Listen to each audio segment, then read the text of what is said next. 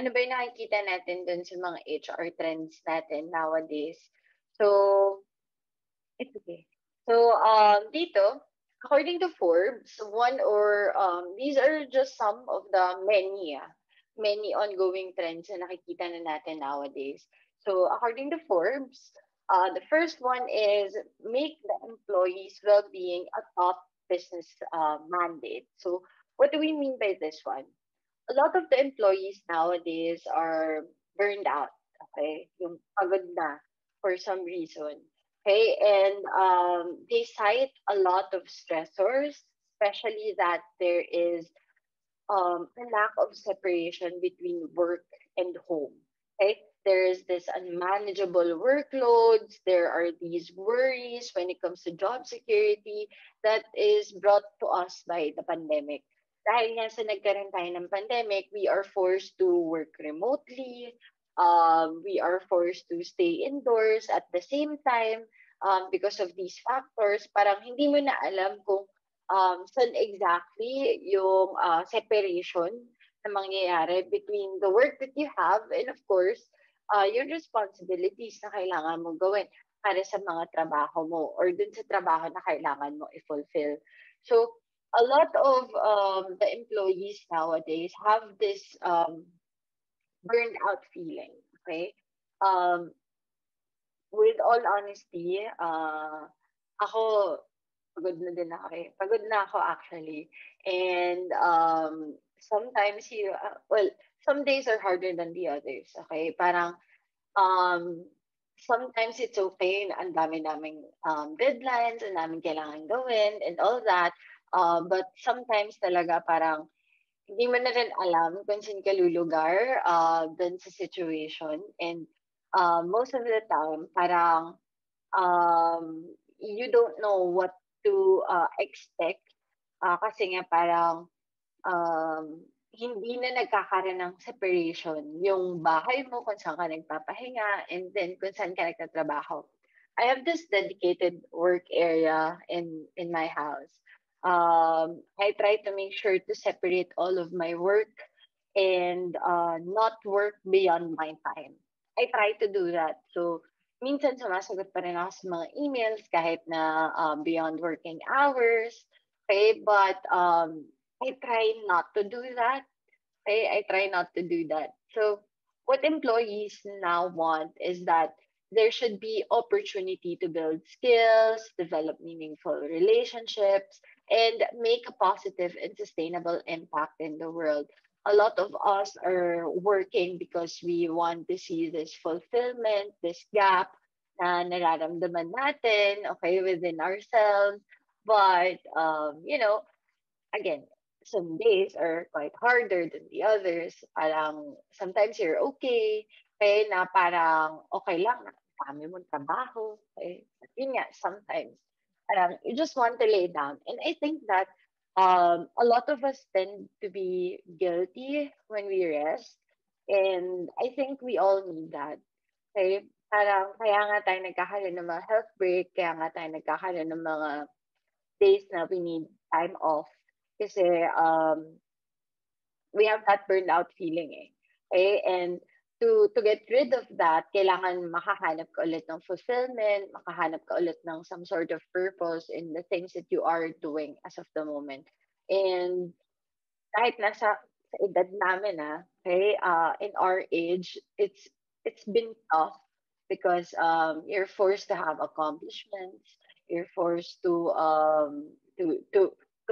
somehow, excel in the field that you are doing. But again, because of the pandemic, a lot of the plans were stopped and a lot of the things ay kailangan mo talagang pag-isipan multiple times. And because of that, employers nowadays have to think of the overall well-being of their employees first before anything else. Profit will follow if your people are okay. Okay? Always remember that your people are your biggest assets. And I think I've said that multiple times, even before, that your people are your biggest assets in the business, whether we like it or not, which is why we need to take care of them. And we have to make sure na iniisip mo kung ano yung kalagayan nila, kung paano sila maapektuhan with all of the decisions that you are doing. The second one is invest in mental health as a must have rather than a nice to have benefit. A lot of the employers nowadays will have this parang health break na tinatawag. Parang meron silang mental health awareness na binibigay. They will conduct a lot of webinars, but not just webinars. Some of the companies now have this parang mga group sessions kung saan you can just simply have that safe space to tell what are your stressors, kung ano yung nakakapagpa-stress sa'yo at the moment, and then you get to, communicate that with a lot of people. Um, I just think that a lot of people are not really open in the discussion of their mental health being. Um, a lot of us are still seeing it as a stigma, and I just I just think na kailangan lang mas maging open kayo with yourself.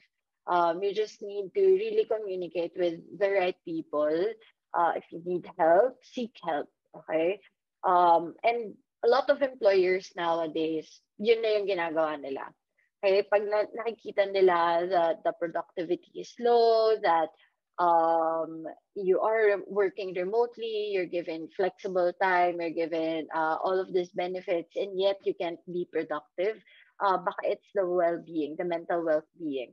So, um, most of the time, these employers, naghahanap sila ng paraan para din i-communicate na, okay, you just need a break and just come back when you're okay. Right? So, sometimes you just need to have a time alone and reflect on a lot of things. Okay? And I think that's quite helpful. Okay. Third one is provide internal talent mobility to attract, engage, and retain employees.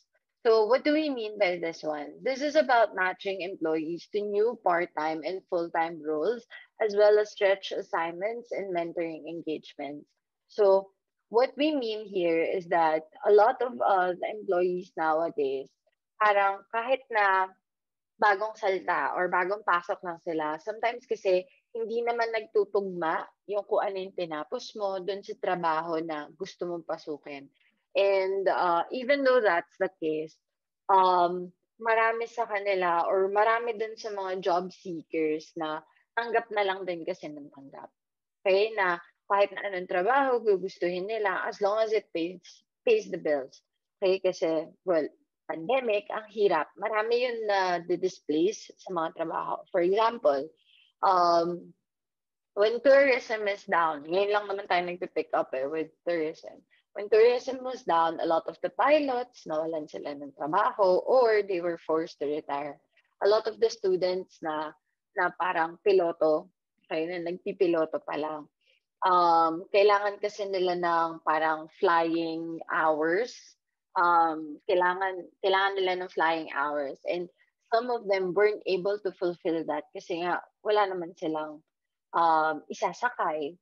So, they were forced to make the decision na, okay, wag na lang muna ngayon or hindi na lang muna natin tatapusin yung pagiging piloto natin today or this year. Probably because, yun nga, they don't have enough flying hours para ma-fulfill yung goal nila na yun. So, isa yun dun sa mga naging problema. A lot of FAs and yung mga nagtatrabaho sa airlines na nawalan din ng work talaga. I have a lot of friends that are FA and some of them naghanap na ng ibang trabaho or naghanap sila ng ibang company. Okay? We all know that PAL right now is experiencing, I wouldn't say they're bankrupt, pero hirap sila when it comes to earning a lot of profits. Kaya nga, lahat ng sale na kaya nilang gawin just to sell some seats sa aeroplano, ginagawa din nila. And all of them are trying their best naman. It just so happened na yun nga, a lot of people are still afraid of the whole COVID situation. and ang hirap mag-enjoy with, you know, at the back of your mind, eh, baka mamaya magka-COVID ka, di ba? So, I'd rather not. Okay? So, even though na parang, ano na ba tayo? Level 2? Level 2 na ba? Level 2 na here in Manila. Um, I don't really go out that much kasi I'm really afraid. Um, I live in a condo now, and kahit nga elevator na nako-conscious ako, I don't like, I have this anxiety when it comes to a lot of people, and I'm a very social person. So, um, when the pandemic started, it really hit me, na parang, how do I see my friends? How do I communicate with other people? How do I interact with my clients and all that? If nakikita ko lang sila sa screen. Okay? Kahit ngayong pagtuturo, it's harder for us than, guys, hindi lang kayo nahihirapan. Okay? We don't have any form of feedback that we receive from you guys. And I think, siguro, medyo choppy pa ako. Super, super choppy ba? Oh my gosh. Okay. Nagpuputol-putol lahat. Ah, sige, wait lang. Just give me 2 minutes. Okay.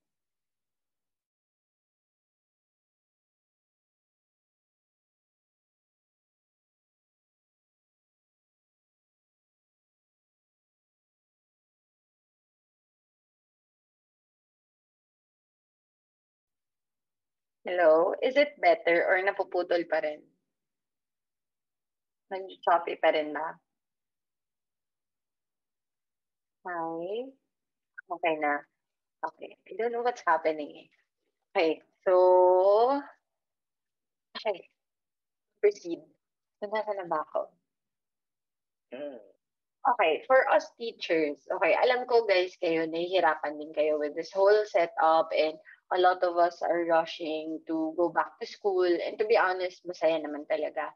But ako, I'm not sure if, let's say, nag-face-to-face na, gugustuhin ko pa magturo. Kasi, yun nga, this anxiety has built up already to me na I am very conscious when it comes to a lot of people. I don't go to malls during the weekends. I try to stay indoors during the weekends kasi ang daming nasa labas.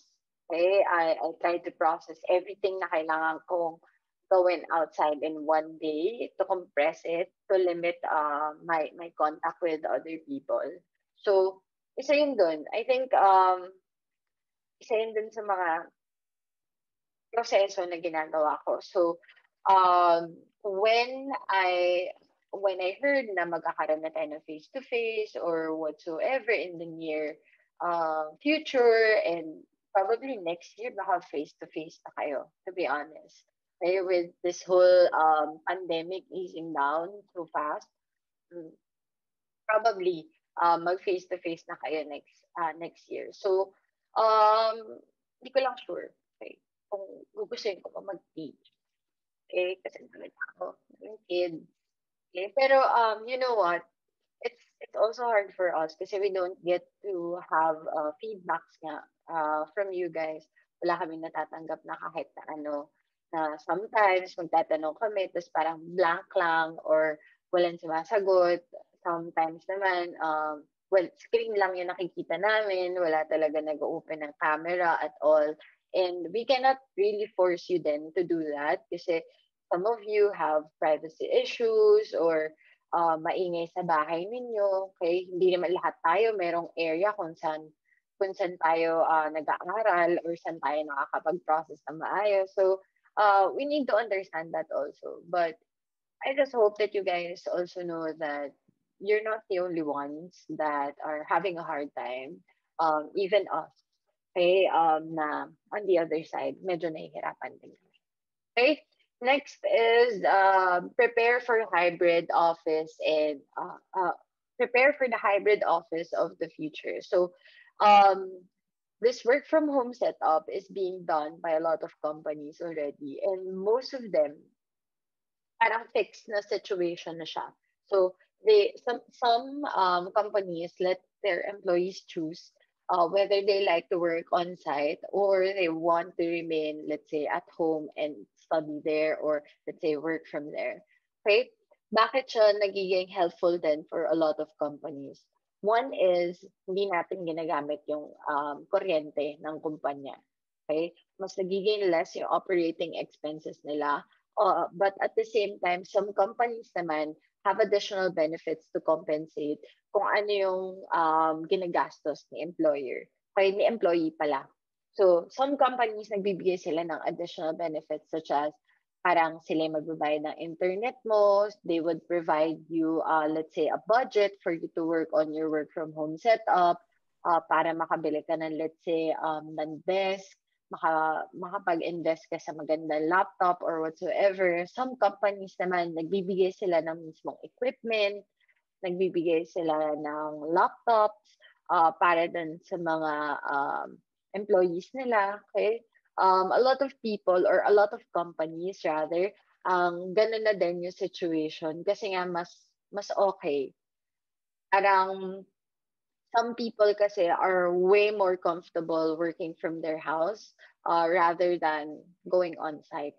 Okay? So with that, they have to decide parang ano yung mga activities na kailangan nilang gawin in terms of their productivity, making the employees more focused, more driven, even though that they are working remotely. So with home and satellite offices, workers can decide whether to work based on the activity they are doing, focused work, online collaboration, team brainstorming, or in-person employee briefing.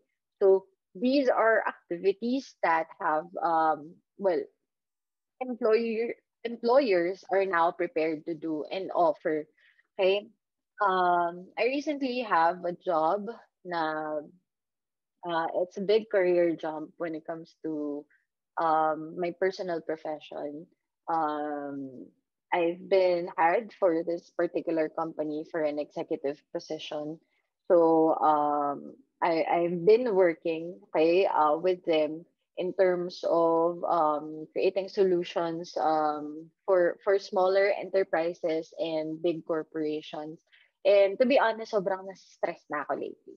Okay? Nasa-stress na ako lately. But it's actually fulfilling for me also that I get to do that particular job and I feel blessed to do that in the comfort of my house. Instead na nandun ako sa Makati nakikipagsapalaran, di ba? Not everyone has that. Okay, and I'm just happy that they provided me with that particular benefit. Okay, now as a teacher naman, okay, as a teacher in senior high school, okay, with full disclosure, wala kaming natatanggap na benefits at all. I'm a part-time teacher and I've been teaching in the university for 4 years already, I think. Okay, for 4 years. And we are not really given any form of benefits bilang part-time kami. We're only compensated based on the time that we render for you, kung ano yung scheduled hours namin, yun lang. Other than that, wala na. Kailangan namin magturo sa bahay namin. We have to buy our own equipment. We need to make sure that everything's stable, everything's okay. We have to adjust and all that. But there's no assistance that is being given to us. And I think isa yun dun sa mga kulang, okay, ng UST talaga. Ang naalagaan lang is yung mga regular employees nila. Okay, yung mga tenured faculty. But for us part-timers, we're not really taken care of. And hopefully, it would change. Okay, kasi, well, the pandemic's been 2 years already. And there's no actual change that is happening. So, we'll see hopefully in the future. So that's one of the trends. So as an employee of UST, I get to complain on that particular factor kasi marami na nga yung mga employers then from outside that are doing such a good job in providing such assistance to a lot of their employees. So the last one would be the expand employee experience and well-being resources to the entire family unit. So This is in connection with the number four. Bakit? Since you are working from home, a lot of employers would not just give benefits that benefit the employee. Kasi dati yung magagandang benefit is like, let's say, healthcare. They would give you, let's say, 10,000 cap na lahat ng medicine or mga reseta na kailangan mo personally, you have to have tests, for example, and then nasa probationary period ka pa lang. So let's say 10,000 worth of what you need in terms of your medical, healthcare, ipoprovide ni company. So isa yun dun sa mga ginagawa nila. Dati it's a good benefit for an employee. Now kasi, as part of the HR10, the benefit should not only benefit the employee itself, but also the entire family. Meaning, let's say, the employer, yung magbabayad ng Wi-Fi. And the Wi-Fi is not only being used by the employee, but the whole family. Okay? Some BPO companies, ganun yung situation nila. So, magbibigay sila ng budget para pang Wi-Fi ng buong family. At the same time, they would provide, let's say, groceries. They would provide additional allowances for electric bills. Isa yun dun sa mga binibigay ng ibang kumpanya. Kasi nga, the benefit should also extend to the entire family, not just the employee anymore. And I think those are big factors for unemployees to stay. Okay, a lot of employees to stay nowadays. Okay, now moving on from the HR trend. Okay, we now study and discuss what is human resource management. Okay, during your tertiary orientation, I think Ma'am Vang was able to quickly say kung ano talaga ang pinag-aaralan natin sa HR. Ano yung meron when it comes to discussion of your human resources. Well, it is the department of the business or organization that deals with the hiring, administration, and training of personnel. At the same time, it is the planning, organizing, directing, and controlling or of the procurement, development, compensation, integration, maintenance, and reproduction of human resources to the end that individual, organization, and societal objectives are accomplished. So keep it simple. When we talk about human resources, this talks about the personnel, the people within the business. You have or your job is to take care of the people, their mental well-being, their status in life, their productivity, how to make them happy, how to retain them, how to make sure that they are doing the best for the company. So, isa yan din sa mga ginagawa ni HR. So, some people kasi parang ang liit ng tingin nila sa human resources or parang for them wala namang ginagawa sa HR. But in reality, sobrang stressful maging HR kasi you have to ruin and create a lot of relationships. And let's say for example, ikaw ang HR. Okay? Ikaw ang naatasan na mag-hire ng mga tao, kamustahin sila, at the same time, fire them. Okay? Kapag hindi na sila productive, hindi na sila okay para dun sa kumpanya. And that's a very hard task for me. Okay? Kasi I don't like the feeling of being guilty, okay, sa isang bagay, okay, sa mga bagay na hindi ko sure kung okay ba and kung ginawa naman niya yung best niya but hindi pagbigyan. Pero an HR manager cannot think that way. They will always have to take care the company. At the same time, look at how the people and the productivity of the people could affect the overall growth of the company. So, kaya tayo nagkakaroon ng mga union. Okay? For example, mga employees, yung mga union na meron sila within big corporations sa mga kumpanya. Kaya sila nagkakaroon ng mga union kasi sila yung nakikipag-dialogue, sila yung nakikipag-discuss sa mga HR managers kung ano yung mga benepisyo na gusto nila, kung ano yung mga compensations that they would want based from what they know also, what they think is fair. So there should be a win-win situation between your HR and the union leaders or the union itself para magkaroon talaga ng healthy work culture within the company. Okay? Next is this one. So the roles of HR are these three foundations. Okay? So we have attraction, retention, and optimization. So ano yung purpose nila? Ano yung ginagawa nila? Now, the major role of HR is of course to attract.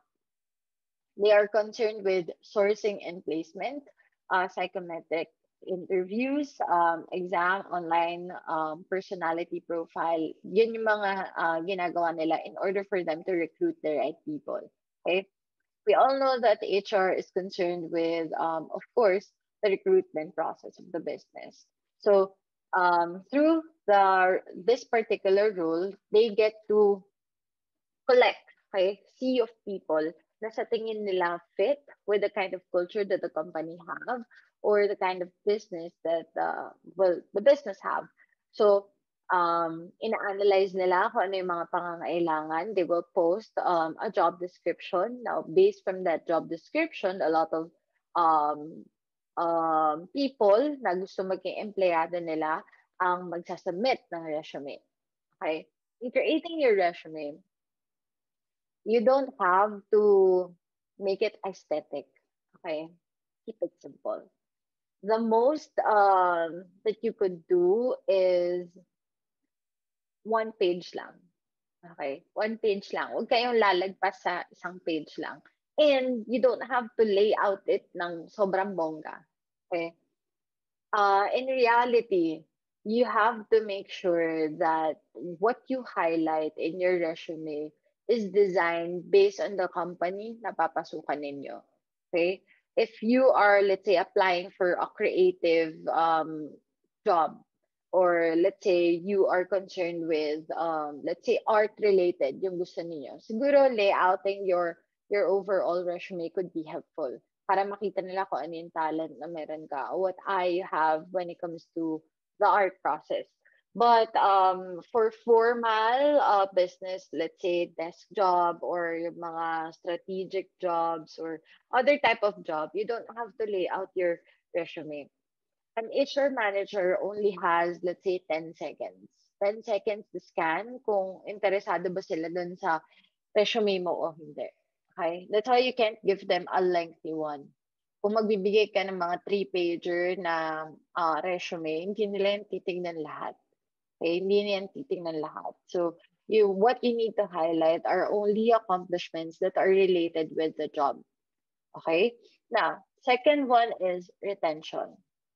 Once you're inside the company, their job now is to make you engage with others. Their job now is to help you grow with the company, help you, let's say, find what is the most efficient way of doing things. So how do they do that? They have employee engagements. So they have to make sure that there are group activities, you're a team player, for example. So, paano nila makikita yun? Kailangan ma-immerse ka din, nakasama yung ibang tao. So, let's say, you have highlighted na may leadership skills ka. So, they will put you in a team wherein you have to lead a lot of people in order for them to actually see kung ano yung meron ka.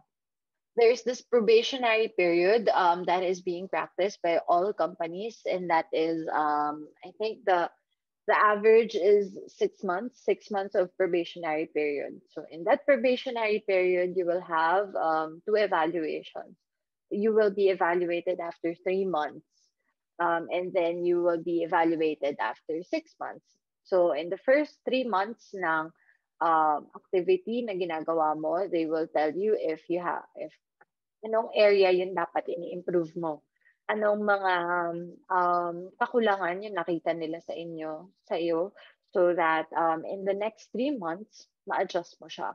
Okay? Now, after 6 months, dun sila magde-decide if they're going to keep you or they have to let you go. Okay? So that is part of the retention. Now, I just want to get this conversation with you guys. Okay. I know that we have this debate, okay, when it comes to anong tawag dito? Contractualization. Okay. Um, Jollibee has been, well, they were victims of the cancel culture also. I think that was a year ago or 2 years ago before the pandemic. Nagkaroon sila ng mga issue. NutriAsia also had this issue kung saan yung mga contractual workers nila nagrally na and all. Kaya we were petitioning na parang sana maging regular employees na sila lahat. Okay? But to be honest, okay, there is a reason why this is happening. And the only reason is these big companies need to do that in order for them to see na meron pa silang pera na ibabayad. Bakit? Contractual worker doesn't have a lot of benefits. Hindi same yung benepisyo na nakukuha ng isang contractual worker at ni regular worker. Right? If you've been there for like 3 years, 3, 4, 5 years, okay, being contractual is somehow okay lang. Okay? Okay pa yun. Kasi ginigauge ni company kung ano yung status na mabibigay nila sa inyo. And let's say for the next 2 years, hindi ka pa rin nare-regular dun sa mismong kumpanya na yon, just get out of it. Okay? Malis ka na. Kasi there's no way na mariregular ka dahil they don't see the value that you have for their company, which is why contractual ka pa rin. Okay? Now, bakit kinikip nila yung mga employees kahit na, let's say, 20 years na, tapos contractual pa rin? Kinikip nila yan kasi they don't like to hire other people, especially if iti-train mo na naman siya. Okay? Most of the contractual workers, sila yung merong mga routinary jobs. Meaning, paulit-ulit yung ginagawa nila. Hindi siya dynamic na kailangan ng deep knowledge or parang it could be different for any other day. Hindi siya ganun. So, most of the time, these contractual workers or the contractual workers, um, yung trabaho nila are factory work, okay, yung mga line work, yung mga ganon trabaho. Kaya hindi sila ginagawang regular ng mga kumpanya. Now, bakit? Bakit ko nasabi na parang somehow medyo okay, bakit medyo hindi? Kasi, again, kapag ni-regular nila, let's say I have 50,000 people. Okay, let's say 50,000 yung empleyado ko. Let's say ako si JFC. Okay, kapag yan lahat ay ni-regular ko, lahat yan bibigyan ko ng additional compensation, lahat yan bibigyan ko ng additional benefits. My company might suffer and might go bankrupt kasi wala nang additional funds na pumapasok para ibigay ko sa kanila kasi nga parang lahat naman sila ay regular na. Okay? Most of the cashiers that we see, these are contractual workers. Most of the kitchen staff na nakikita natin, these are contractual workers. Why? If you are no longer 100% efficient, they have this ability to just let you go. Okay? Pwedeng palitan ka. Your position in the company determines kung magiging contractual ka or hindi. If you don't get promoted and nandun ka pa rin sa mga, yun nga, yung routinary jobs, kung saan hindi siya, or paulit-ulit yung ginagawa mo, you just do the same thing over and over, mabilis palitan yung mga ganong trabaho. Okay? Kaya mahirap. Okay? Mas stuck sa ganon. So, kung gusto mo na maging regular, if you want to be a regular employee, you have to make sure that you were able to put in the work at the same time, be promoted. Kapag hindi ka na po-promote dyan sa company na yan, ibig sabihin hindi nila nakikita yung value mo. In the 2 years lang, it's all it takes. Okay? Just 2 years, and if you don't see that you or the company is eyeing you for a promotion, just get out of it. Okay? Kasi baka ma-stuck ka and tumagal ka sa ganyang sitwasyon na contractual at contractual ka lang. Okay?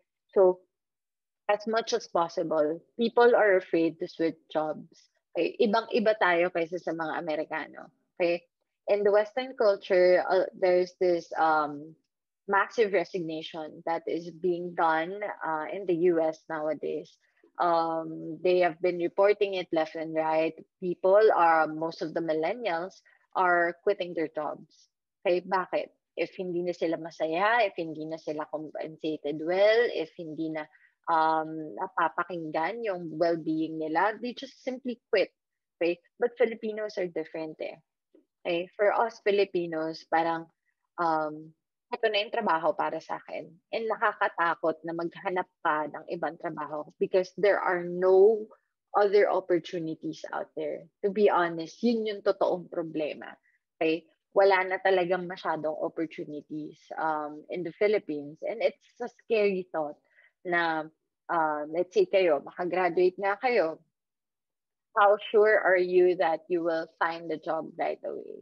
How sure are you that you will be compensated with the knowledge that you were able to have throughout your college experience? Hindi natin alam yun. Okay? So, that contractualization is a big dialogue to discuss. Kahit ngayong 13th month, okay, yung 13th month pay na forced yung mga employers now na magbigay sa mga employee. Okay, kasi nga those are additional income para sa mga empleyado, okay? Pero marami pa rin yung mga employers na hindi nagbibigay ng 13th month pay.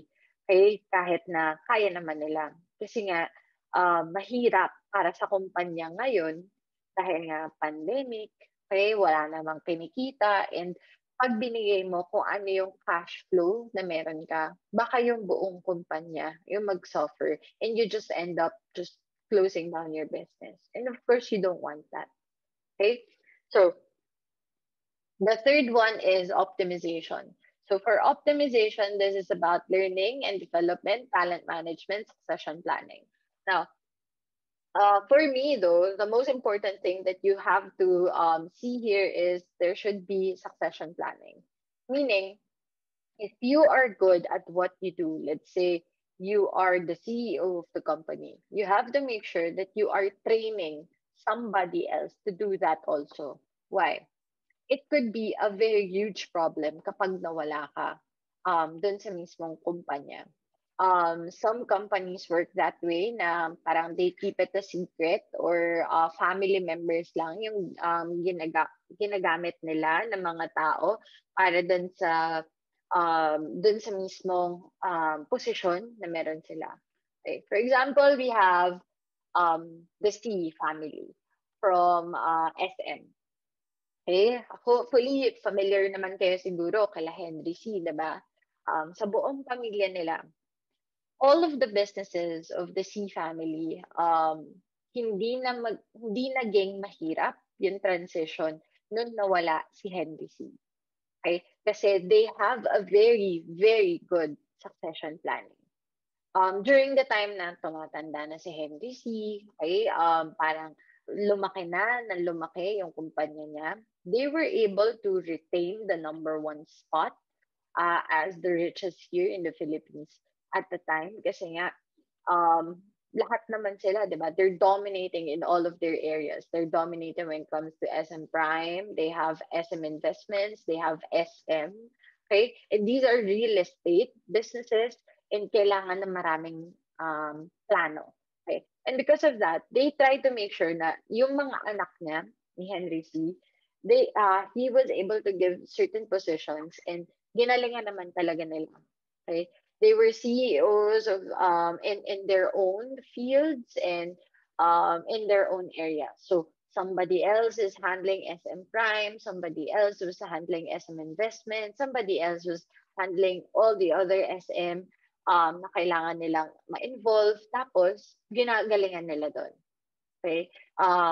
Lahat sila nag-groom na maayos para gawin kung ano yung mga kailangan nilang gawin. So by the time that Henry C. said goodbye to the world, okay, and namatay siya, hindi man lang gumalaw yung stock price nila. Okay? Hindi man lang naapektuhan yung stock price nila kasi nobody was scared.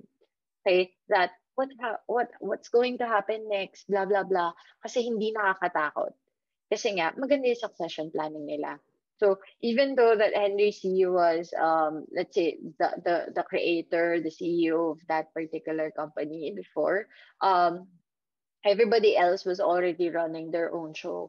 So, hindi na siya mahirap. Even if you look at the top 10 richest Filipinos we have now, nandun pa rin yung pamilya nila. Okay? Nandun pa rin yung mga C. So, I think 3 out of the 10 sila yung nandun. So, mayayaman talaga. Okay? Now, JFC, for example, Jollibee Corporation. Um, we know that the CEO of the company or the face of the company is Tony Tan Caktiong. Okay, but the thing is, he doesn't have a very good succession plan. Okay, a lot of the investors are scared that Tony Tan is already at what age? Okay, and when he dies, anong mangyayari? Bakit natatakot yung mga investors for that one? A lot of people are already pulling out their stocks in Jollibee kasi they've been all over the place. Marami silang investments na hindi masyado maganda. Let's say before the pandemic, they bought Coffee Bean. Coffee Bean is already losing a lot of cash flow. Marami na yung nagsasara ng mga branches nila and they tried to save it pero pandemic happened. So, lugi na nga sila, nalugi pa lalo. So, that was a very bad investment for Jollibee Corp at that time. So, um, when it comes to succession planning takes a lot of time. But even though that it is somehow a family-owned business din naman yung kala Tony Tan Caktiong, hindi nagiging mahusay yung mga decisions nila when it comes to their investments. Which is why, again, a lot of investors are quite scared that if he dies or he leaves the company, what would happen to the whole JFC? Lahat kasi ng magagandang plano nang galing sa kanya. Lahat ng mga magagandang kumpanya na na-acquire, it was closed by him also. So, all of these things are things na kailangan pag-isipan ng isang HR manager din. Okay? So the next one is, now, we proceed with the actual, okay, 8 hours of HR. So we have the four major HR function. We have people strategic function. We have operational people. We also have systemic operational, this one. And the quadrant A, we have strategic system function of HR. So this is how you align your people, your HR with the whole thing or the process in the business. So you have the strategic, people, operational, and systems. Now with that, paano sila nag-overlap? Ano yung mga kailangan gawin ni HR to compensate and make sure that everything is well aligned. These quadrants follows each other. Okay? Connected sila, intertwined sila together, and lahat yan pwede mag-overlap. Okay? Your strategic system is aligning your HR strategy with your institutional strategy. Your people strategic is all about strategic transformation of the organization to its people. So this one, operational people, is making sure that through your your operations, you are able to empower all of the employees that you have. There should also be congruence, okay, that is happening within the company. And lastly, of course, you have systemic operational, administering the HR systems of building and growing the organization. Now, dito, sa loob niyan, meron tayong tinatawag na 8 hours of HR. So we will have to discuss this one by one. Again, guys, this is found in your book. You do have the copy of the book. Mas maganda, basahin nyo din siya kasi it's quite helpful. But also, nailagay ko naman sa PowerPoint. Okay? Nailagay ko naman sa PowerPoint lahat ng mga important factors or points that we need to discuss here. Okay? So this is the 8 R's. Okay, so we have retooling, recycling, resonating, retaining, routing, recruiting, reviewing, and rewarding. So kung makikita ninyo, per quadrant, may dala-dalawa silang HR functions na ginagawa. With this, there are certain roles that need to be filled, and the HR managers, the HR function, sila yung nag-analyze kung paano nila to gagawin. So moving on from that one, we have this one, right? Strategic system, which is quadrant A. So for quadrant A, this particular quadrant, quadrant A deals with strategic system. So with strategic system, we have the reviewing and the rewarding. So what happens there? Okay. In this specific quadrant, reviewing is all about diagnosing the organizational performance and designing the right structure, systems, and staffing. So how do you do that? For example, kami, mga teachers. Okay? Kami mga teachers ninyo, you get to evaluate us every semester. Every sem, nakakatanggap kami ng ano yung mga comments, ano yung mga reviews, ano yung mga positives and negatives na makukuha namin from the students, ano yung opinion ng buong admin sa amin, ano yung opinion ng mga bosses namin with regards to our performance, ano yung opinion ninyo ng mga estudyante when it comes to the overall performance that we give during our teaching sessions. So, evaluation ito.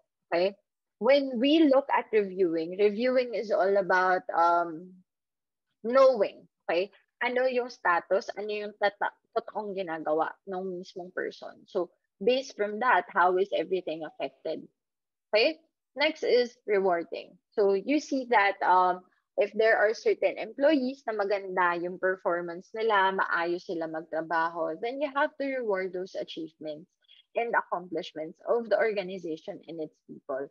You have to give kung ano yung sa tingin ninyong right fit para dun sa is it compensation, is it benefits, is it additional, let's say, flexible hours para mas maging okay din yung performance ni employee.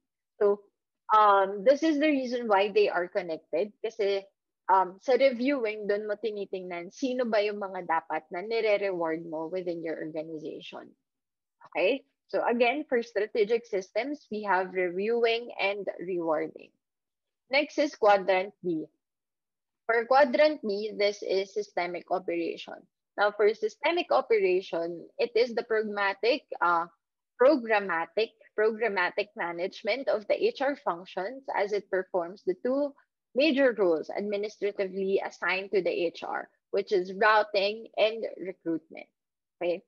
Isa to dun sa mga pinaka role or pinaka nakikita natin in an HR function. So it is routing and recruitment. So what do we mean by these things? Okay? When we say recruitment, recruitment is hiring people, acquiring people, attracting people. So how do you do that? Well, personally speaking, I hire for attitude and develop for competence. And this has been, well, part of the mantra na pinapractice namin within my work culture. As much as possible, pag nag-hire kami ng mga empleyado, we hire people that are teachable. Okay? Yung kayang turuan, pwedeng turuan. Meron kasing mga empleyado na feeling nila, ang galing-galing na nila, or kayang-kaya nila, or sila na yun the best in their field, or in the best in what they do. And because of that, parang puro hangin yung lumalabas. Okay? Parang wala na silang maambag talaga masyado dun sa mismong kumpanya kasi nga parang you can't work with criticisms anymore. So, what we try to make sure that within the company, we hire for attitude and then just develop whatever skills that they have. Okay? Hindi naman sa hindi kami nag-hire ng skilled na tao. Okay? But skills can be learned. Attitude is kind of hard to bend. Okay? So, recruitment describes the enterprise hiring systems and the process of which an applicant must go through in order to be considered for the job. The main concern of this stage is choosing the right people with the right competencies, values, and attitudes that coincide with the enterprise itself. So we have different recruitment criteria that I am showing you here. First one is that past performance. The next is proficiency profile. Next is personality profile, psychological profile, personal character, and the potential for growth. Now, when we look at past performance, you look at your resume. You look at the resume. Let's say, based from the track record, ano yung ginagawa ng mismong employee? For example, pumunta ka sa isang kumpanya, you were hired and you stayed there for 3 months or 6 months. Okay, doon sa probationary period mo. Tapos, you switched to another company and then they hired you and then you stayed there for another 6 months. Okay? Pumunta ka na naman sa isa pang company and then you stayed there for like 5 months. Okay? And now you're trying to go inside my company. Tapos, I'm seeing all of these track record. Now, what is it telling me? Okay? Based dun sa track record na nakikita ko dun sa mismong resume na binigay mo sa akin, okay, nakita ko na 6 months ka lang nagsistay sa isang trabaho. Now, ano yung sinasabi nun sa akin? It simply says that you are a jumper. Okay? Ibig sabihin, kapag hindi ka na masaya, you simply leave the company. Now, good thing or bad thing ba yun para sa akin? It's a bad thing for me. If I hire you and then after 6 months, ay lumipat ka na naman na ibang company, you have all my trade secrets. Okay? You have everything, all of the knowledge that you've acquired in my company. But I need to hire another person to fit the job that you left. Magti-train na naman ako. Gastos na naman yon on my end. So, I would rather not hire you dahil I see that there's this pattern na nangyayari. Okay? This is the reason why you create a resume. Okay? People, the HR, okay, must read what kind of pattern yung nakikita nila at makikita nila dun sa mismong resume mo. Which is why you need to create such resume based on what company yung ina-applyan mo. Okay? Next is proficiency profile. Of course, this talks about your intelligence, your skills, and your talents. So, you need to highlight again kung ano lang yung fit para dun sa role. For example, um, you became the, let's say, ikaw ay naging Miss Intrams, okay? Or Miss Senior High, Miss ABM. Okay? Let's say yan yung mga nilagay mo sa resume mo.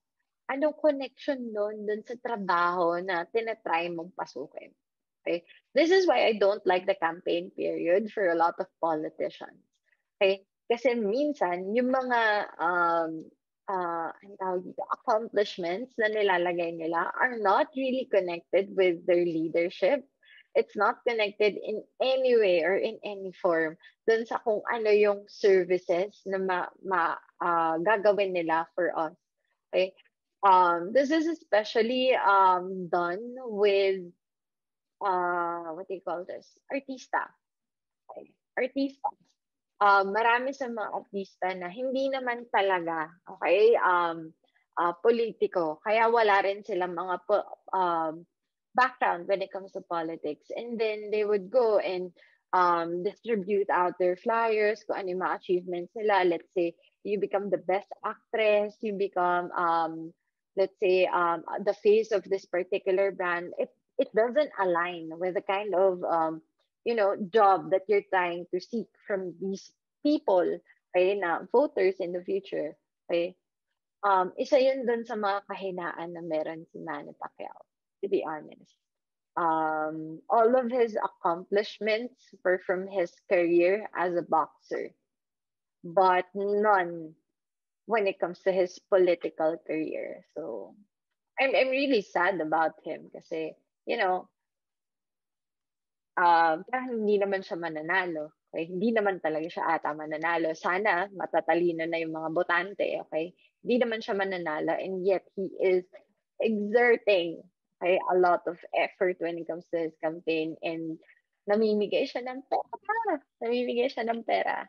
Okay, so, ang sad, okay? I do think that Manny Pacquiao is a nice person, okay? I don't take it against him, but it's politics, okay? And let's just say, okay, let me just get this out, okay? Let's just say na voters na dala sa pera, okay, nabili nga niya yung buong Pilipinas at binoto siya bilang presidente. Napakadami ng mga tao na kaya siyang paikutin dahil masyado siyang mabait. Okay? And being nice and being a politician, okay, as a politician, are two things that doesn't align. Okay? It's a parallel thing na hindi yan ever mag-meet. Pag mabuti kang tao, hindi ka dapat nagiging politiko. Hindi dapat. Kasi there are a lot of things that are bad when it comes to politics. And you will come in decisions or in areas wherein you have to really make such decisions na pwede magkaroon ng mga collateral damage. And these are things that cannot be avoided. And you will feel guilty about it. And if you are the kind of person that would feel guilty about those things, then don't don't engage in politics. So, as much, okay, as much as possible, okay, find the right person to vote, okay. Um, I'm just saying, don't vote Manny Pacquiao, okay. A lot of people will try to ruin him, okay, throughout his niceness. Okay, namimigay lang siya ng pera, so huwag kayong madala sa ganun. Okay, huwag din kayong madala dun sa sinasabi na ibang tao na just accept the money and then vote for the right person or vote for the person that you like. Ah, my God. Exhausting yun. Okay? Kawawa naman siya. Next is personality profile. Now, personality profile, okay, I'm seeing here, gagastos lang siya ng pera po. Yes, totoo yun. Gumagastos lang siya. And he's spending a lot. Okay, biruin mo 1,000 per person yung binibigay niya. That's a lot of money. Okay, baka lahat ng yaman na naipon niya throughout his career mag-vanish lang in thin air. To tell you, he was in this particular party list. Ano yun? Yung sa kanila nila Duterte, yung Lakas something. Lakas CMD ba yun? PDP Laban yan. PDP Laban. They were in the same party. They carried Duterte in 2016 using his money, using Manny Pacquiao's money. He joined that particular party list, and the party used him to finance everything. And yet, now, hindi man lang siya sinusuportahan ng partido niya. Hindi man lang siya sinuportahan nila Duterte and all that. Kaya, you know, parang, Manny Pacquiao, why? Diba? Sana nagstay na lang siya sa boxing. I could have loved him. But anyways, now, personality profile. Personality profile, this is all about the personal conduct, behavior, relationship styles, personal disposition. So, on the job observation during training, probationary period, this is also done during your in-depth interview, especially if there are multiple interviews being done. Let's say, merong mga levels kung saan si HR muna yung kakausap sa'yo, and then kung sino yung magte-train sa'yo, kung sino yung CEO of the company. If there's that particular ladder, they're trying to see how you would react with different people and how you would, let's say, present yourself in those conversations. So they try to check with your previous engagements through referencing kung sino and saan ka galing, ano yung mga kumpanya na pinagtrabahuhan mo, and they would ask you the same questions based kung paano mo lang siya ikukwento, kung sino kaharap mo, nagbabago yun. So the next one is psychological profile. Psychological profile is the normalcy in psychological test. So you are negative for neurotic, psychotic, sociopathic, and disturbances. Um, lahat ng yan ay tinetest, okay, sa mga employee. Okay, even for us teachers, tinest kami. I think it was a 600 item quiz that we have to take before we teach. Kung saan they would simply read and analyze kung ano yung state namin. So they would ask, dun sa questionnaire, they would ask different situations. How would you react? Will you act in this way? Will you act violently? Would you act neutral sa isang situation? So 600 situations yung kailangan naming answeran. And then, based from those 600 situations, they would we would highlight ano sa tingin namin yung okay, ano yung mga magaganda and pangit na nangyari. Okay? Next is personal character. Personal character is more of emotional literacy and mature values, attitude, and principles. Throughout your interview, they would ask you what are the things that you value, um, ano yung mga masasabi mo sa isang situation, and doon nakakabuo na sila ng personality or character na nakikita nila in a person. Usually, again, HR is the one na nag-handle ng mga interviews na yan. There will also be trainings and testings, personal stories on how values and principles are being lived. This is based on, let's say, what was the question? The question of what is your biggest fear? Yung mga ganun. Yung mga hindi naman connected dun sa trabaho mo pero tinatanong nila sa'yo. Kasi they're trying to analyze what is the kind of character that you have.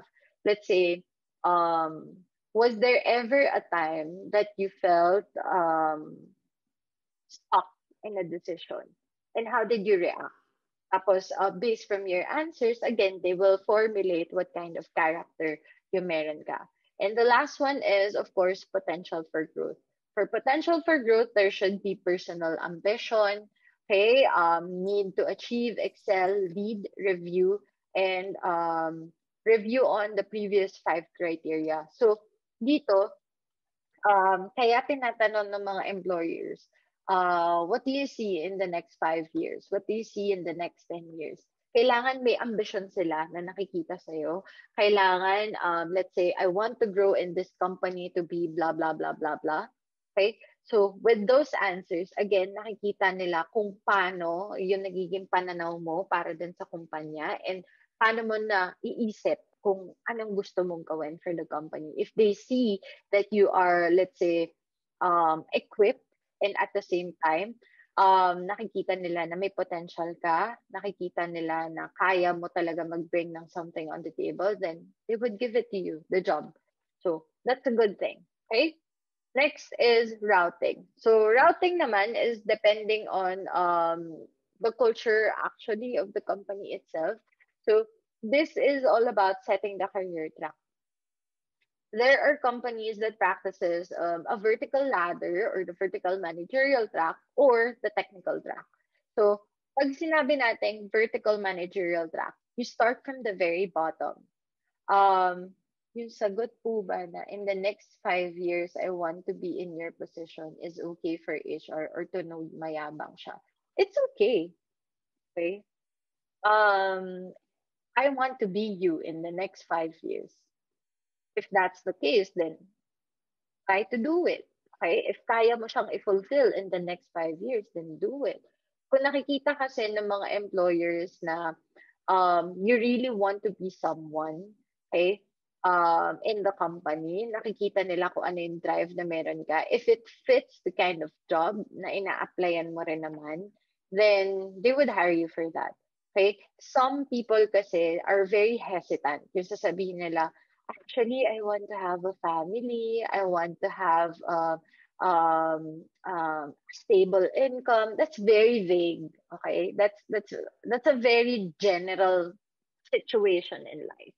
Okay, so parang sa buong future mo, hindi mo nakikita na nagtatrabaho ka pa din para sa company. So, since you're not painting a picture wherein the company is there, then that's not a good response in that question. Pero with that, dun sa sinabi mo, Gregory, na um, I want to be in that particular position in the next 5 years based sa kung sino yung nag-interview, then that's good.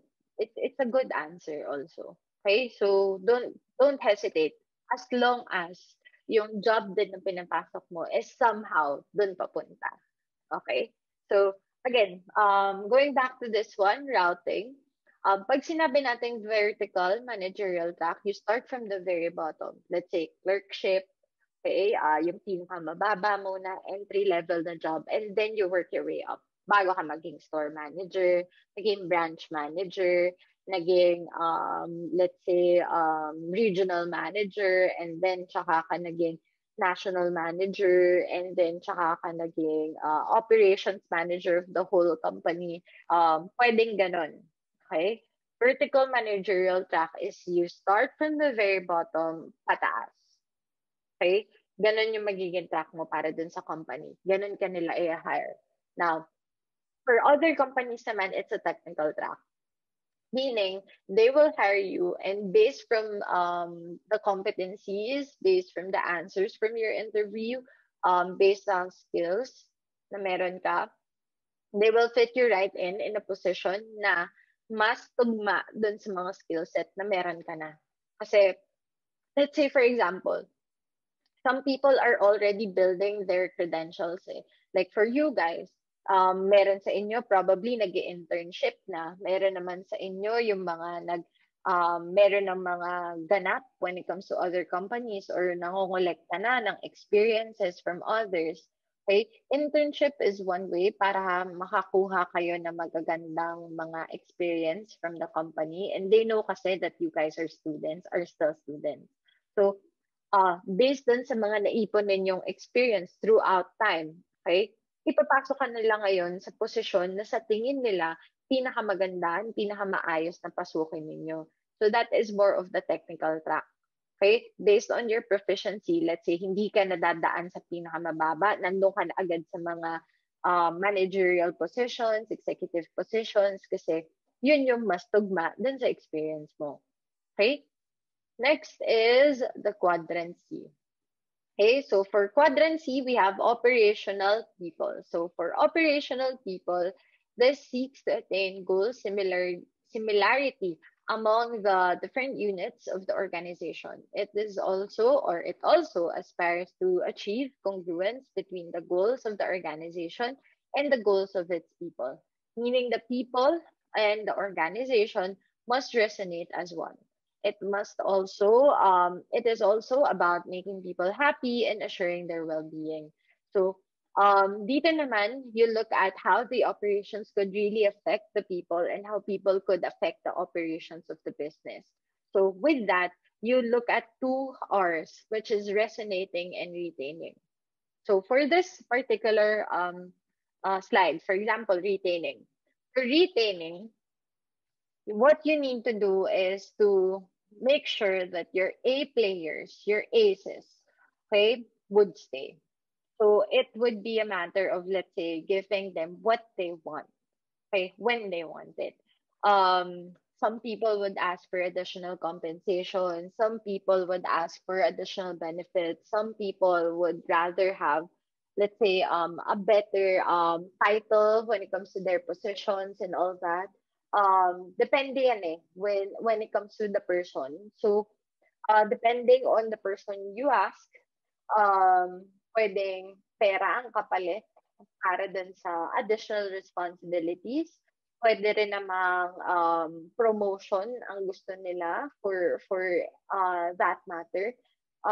You just simply need to ask what is the right compensation na ibibigay mo para sa kanila. What is the right benefit na gusto nila makuha in order for you to actually keep these employees.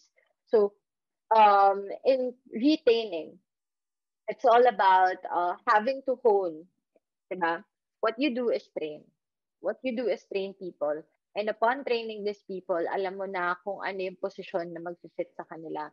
And because of that, what you want is to keep them. Na, let's say, sila yung ginugroom mo to be the next CEO, CFO of the company. So if that's the case, how do you do that? How do you make sure that it would happen? So what you need to do now is keep them. And based from what they want, what they ask, kailangan mo sila alagaan. Some people kasi are being pirated by a lot of companies. Kapag magaling ka and you seem like an asset of the company, they will take care of you. Okay? Kapag hindi ka naman nila nakikita as an asset and more of a liability ka na lang para dun sa company, then they will let you go. Okay? Going back to the example of, let's say dun sa subway, na commercial na pinakita ko sa inyo, yung pinaka naging face nila for the brand, they had to let him go because he became a big liability of the company. Na because of him, marami na silang losses, marami silang parang ang dami nilang bad press and all that. So they had to let him go. But if you are an asset of the company and they see the kind of skills na meron ka para dun sa mismong kumpanya, then aalagaan ka nila. Ibibigay nila kung ano yung gusto mo. Okay? Now, with the next one, again, we have resonating. So for resonating, this is all about working together and is going to bring mutual benefit. So what we need to accomplish here is to make sure that you guys would work and bind as one. Okay? So resonating siya. Bakit? It is in the responsibility of the organization to fully articulate its goals, meaning its vision, mission, and objectives, and translate these into measurable and attainable performance indicators based on clear key results area. What an organization do is to make sure that everyone's in harmony. Okay? Parang you are dancing in the same tune. Okay? You're doing the work in order for the company to benefit. Okay? You are trying your best in order for you to reach a common purpose, which is what? The vision, mission, objectives of the company. Right? So an organization that resonates with its people and employees who resonate with their management are more likely to have goal congruence. And that is one of the biggest benefits na makukuha ng isang kumpanya.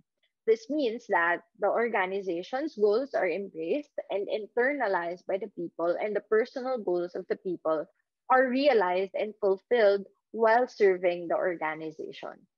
Right? So, hindi sila gumagawa lang ng trabaho dahil lang sa parang compensated sila to do that, but they actually see their own purpose as well.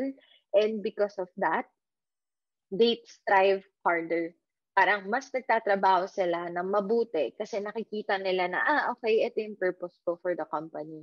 Ito yung nararamdaman nilang fulfillment. And because of that fulfillment that they have when it comes to their company, then it becomes better.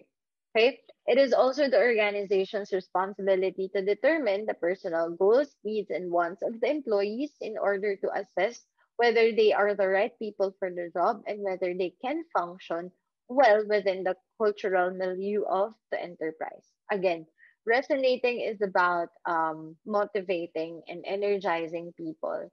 The organization should explore the different ways of buying people's spirits.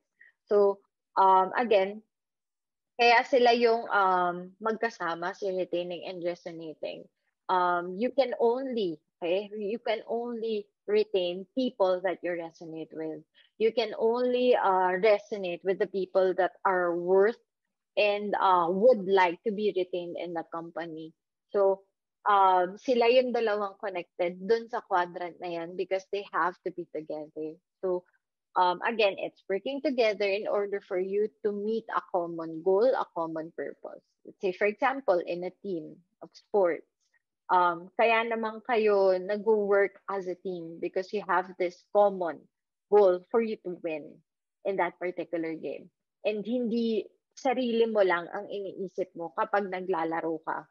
You also need to think that will the team also suffer if I make this particular decision?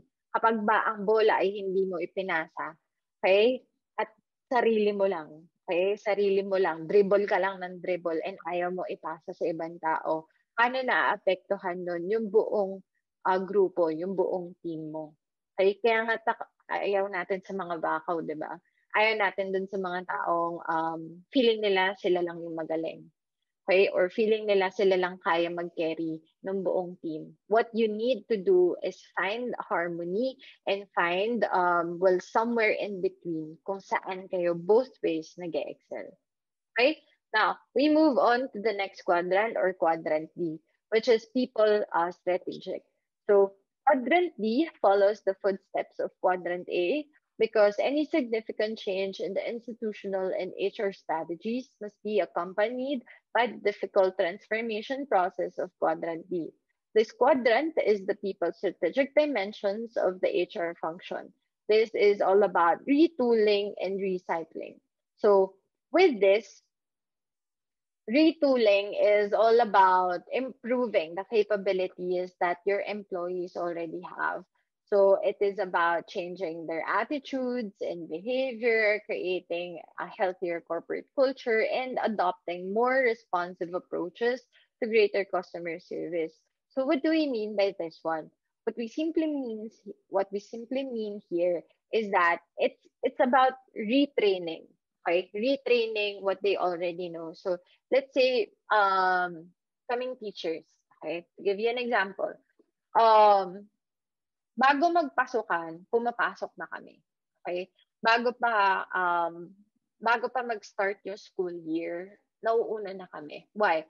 We need to attend several trainings, webinars, kung saan pag-aaralan namin kung ano yung mga improvements or updates sa Blackboard, sa Zoom, para mas maging effective kami, okay, as teachers. Especially now that we are in an online setting, kailangan namin ng maraming retooling, maraming tools din kasi yung kailangan namin pag-aralan. So with that, we have to retrain how it is to teach in this new platform, in this new setup, paano namin mapapakita na it's still the same, na ang nagbago lang is the setup or the channel, but it's still the same thing or the same quality ang makukuha ninyo even before. So new recruits usually have to have this particular trainings para matuto sila kung ano yung company culture, kung ano yung mga dapat nilang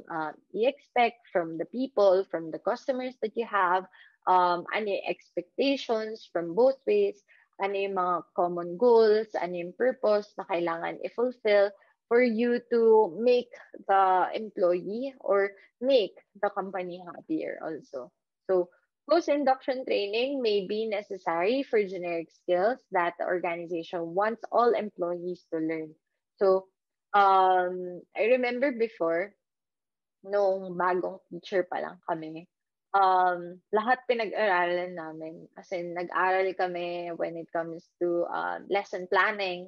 Nag-aral kami ng kung paano gumagawa ng maayos na PowerPoint. Pinag-aralan din namin kung paano yung tamang conversation inside the classroom setting.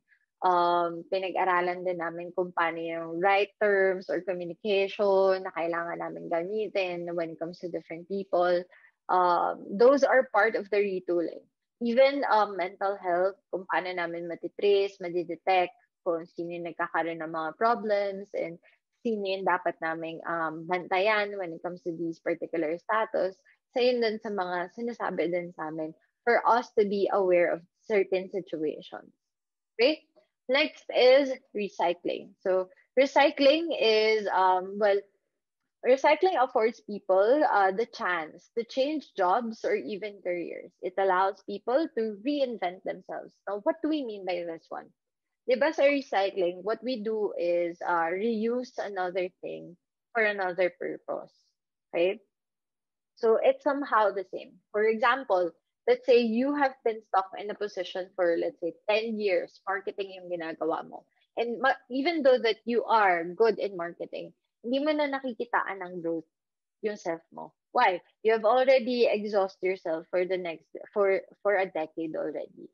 You've already given so much for the company in that particular field and wala ka ng iba na maibibigay pa. Wala ka ng other wow factors pa na kayang ipakita kasi nga na-exhaust mo na lahat. So, they will give you a chance.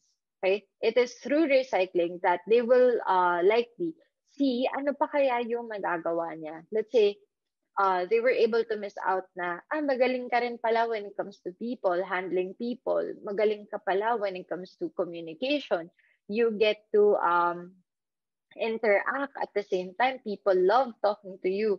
So, pwede na yung job mo, instead na marketing ka and nandun ka sa strategic side, pwedeng nandun ka na sa may sales, pwedeng ilipat ka nila dun sa other skills na gusto mo pang i-hone. That is recycling.